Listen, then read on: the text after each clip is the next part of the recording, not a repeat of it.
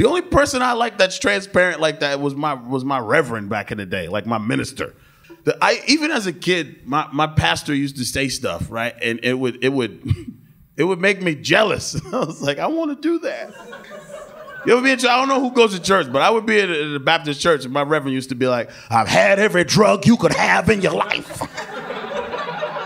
I've snorted and stayed up for 6 days. I've had 19 women in one night.